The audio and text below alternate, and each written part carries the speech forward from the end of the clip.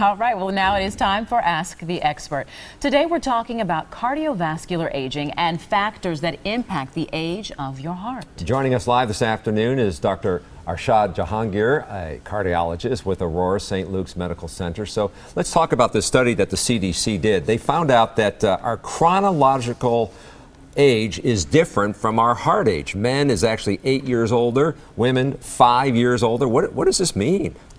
Well, the cardiac age or cardiovascular age is a tool based on risk factor profile that include age, sex, presence of high blood pressure, whether somebody is taking medicines for high blood pressure control, diabetes, and body mass index, which indicates obesity. So based on these risk factor profiling, CDC recently reported that of the adults that are 30 to 74 years of age, 69 million Americans in that age group are their heart are older than their actual age.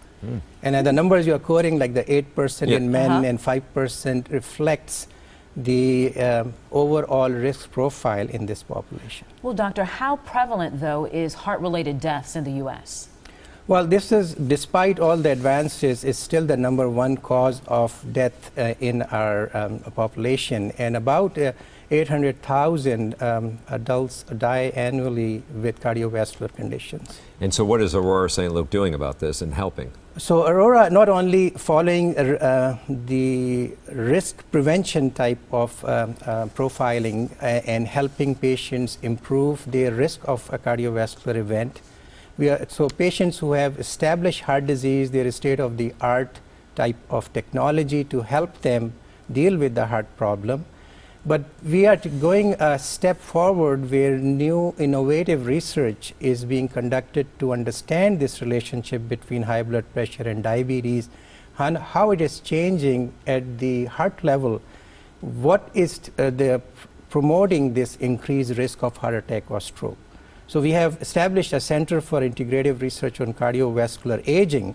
This is one of the only few centers in the country where the focus is on cardiovascular aging. And we use patients' samples that they kindly give us permission to use during open heart surgery to understand what is changing with diabetes or high blood pressure. So should people be concerned about that vital heart number and this CDC study? I think it is a very interesting tool and useful tool which is easy to remember. All of us know our age. Yes. And if we know we are older, our heart is older, we need to do something to make that risk lower. So people should take this as a message how we can reduce that risk by improving the food we eat and by exercising. That is the key factor. Exercise by keeping the weight control and controlling blood pressure and glucose. I think there is a lot that can be done to reduce the risk. Dr. Jahangir, thank you very much for coming in here. Thank you so much. Well, if you got a question for our experts, email them at asktheexpert@today'stmj4.com. You can also leave a voicemail. The number is right there on your screen.